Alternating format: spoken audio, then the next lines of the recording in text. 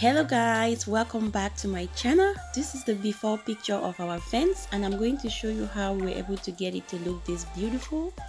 So if you want to see how we transform this fence, keep watching.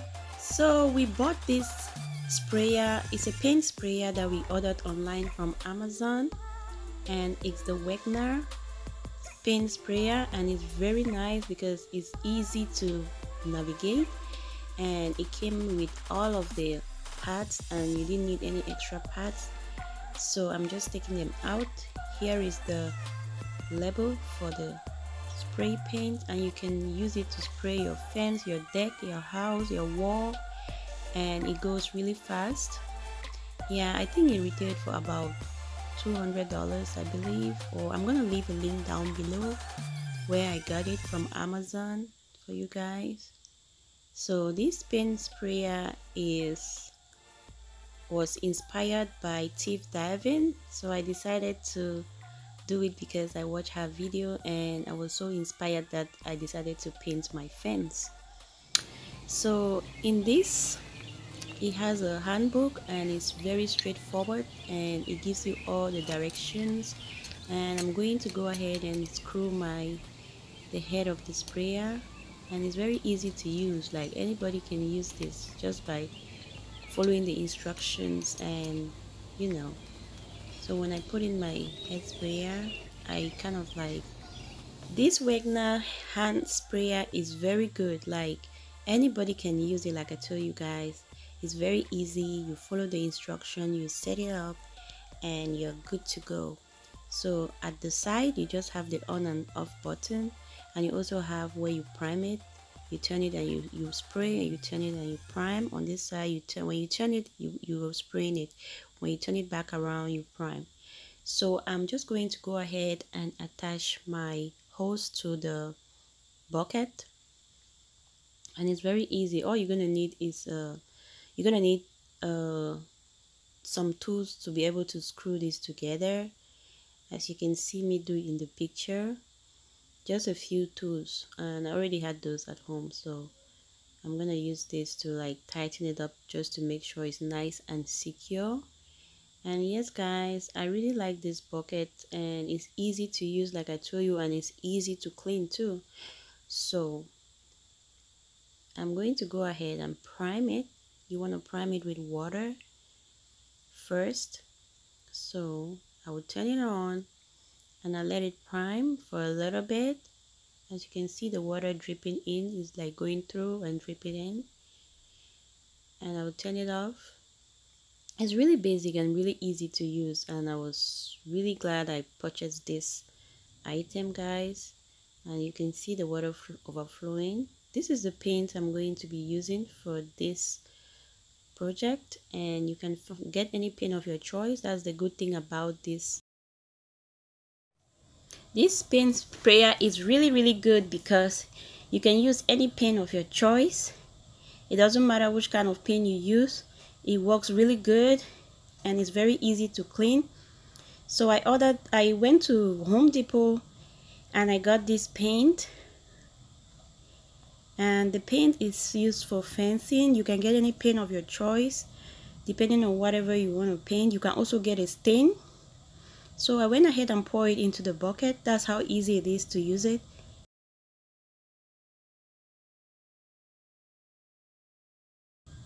Then I'm going to make sure I seal my paint so it doesn't get dry. And then I'll put it to the side.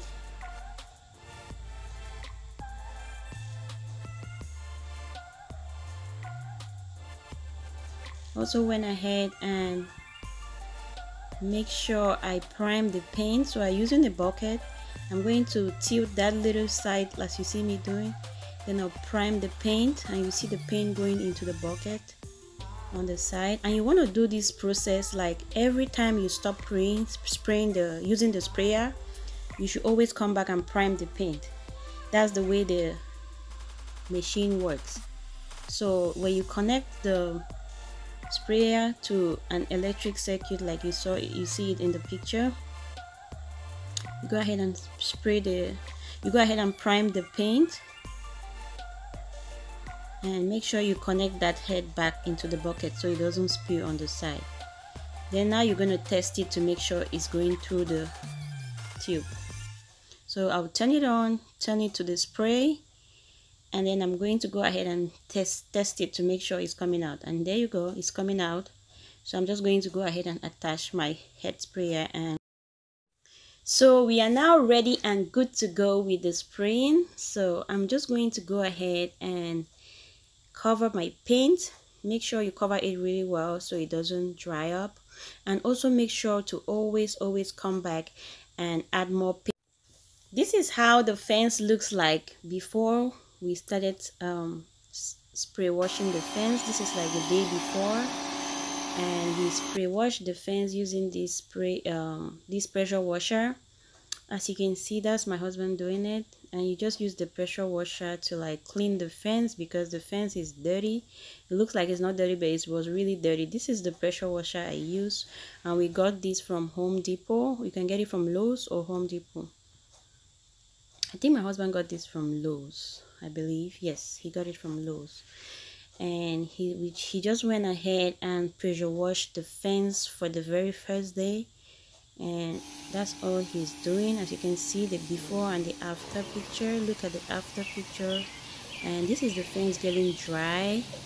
And he's still pressure washing the fence as we go. It was a beautiful bright day, and the fence was drying just as he washed the fence. And that's him over there, almost done washing the fence using this pressure washer. You cannot skip this step. This is the most important step. If you skip this step, then your paint is not going to stick, or your stain. Some people might want to use stain to stain their fence, so make sure you do this. Now he went ahead and plugged on the spray paint, and he's like testing it to see how it's going. And he's just spraying with the very first coat, and it's very easy, as you can see him doing. He just go, make sure your hand is at 90 degrees. Make sure you follow the instructions. So make sure you keep your hand steady and keep it at 90 degrees. And that's my husband just spraying the fence, and it literally took him just like 30 minutes to do that. So he uses a cardboard at the bottom to protect the ground, because we are going to be planting some things on the some vegetables on the ground, so we protect the soil with a cardboard paper. That's me trying to see how I can also do it, and I found it very interesting. It gave me some good workout, and I used the board to protect the ground, and this was really a workout for me. And I later on gave my husband to finish up with it because I had to go take care of the baby. So all you want to do is put it at an angle of 90 degrees, and you go like up, down, up, down, up, down, up, down. And that's him spraying the fence going all the way. We decided to go with the white color because I wanted the backyard to brighten out, so that's why I went with the bright color. So you can also get another paint, and they just like it stain, and they can stain the paint white. If you don't want this kind of paint, you can always get another paint. You can always change the color as you want, but I decided to go with white. So my husband right now is just going in, but the paint has been dried for, let it dry for about 2 hours or so, and then he came back to like do finishing touches and kind of close the area. Right now I'm just washing my paint. We finished painting, and what I want to do is very hot water with soap, and I kind of like let it sit in there, and I make sure I wash everything and spray it out, and even turn the soapy water into the bucket and let it wash out, like wash out the paint. Just let it sit for a little bit, and it's gonna wash out all the paint. So you just have to be patient with this process, and this is the most important part. If you don't wash it, then next time you might not be able to use it. So my husband went ahead and also like mulched the ground with the cultivator because we had to plant some vegetables. So we are trying to renovate the whole backyard, and I'm glad he's really helping. He did 100%. He did like 80% of the work, so I give him all the credits, and I'll also help out, but he did most of the work. So after putting the ground, we went ahead and kind of like like smoothing it out, and then we also wanted to plant some nice vegetables. That's why we did not plant the flowers. Normally we would have planted flowers, but we wanted to plant our vegetables that will serve us a purpose. So that's why we went ahead and instead of planting flowers, we just planted some vegetables. And what is a good fence without a nice flower around it? So I went ahead and I did this DIY. If you want to see a video how I did these flowers, you can leave a comment down below and let me know, and I will let you guys, I'll link a video on how I did these flowers. So I went ahead and decorated the fence. This is the next day when the fence is nice and dry. So guys, decorating is one of my passions that I really like to do. So this is the before picture and this is the after picture, and I'm so glad how this project turned out. This is the after picture. It's so good and clean and bright, and I love it. So I added the flowers just to make it look beautiful because we didn't want a gate without some flowers. So as you can see, we have our huckleberry green and we're gonna eat that, so we wanted to make use of the space. And the fence looks awesome, and I will recommend this sprayer. If you want to see a video how I made this flower, please leave a comment down below and I will link the video. And yeah guys, it turned out really well, and I'm so happy I was able to brighten up the backyard and make it look beautiful as compared to the way it used to look before. And the backyard really looks way better.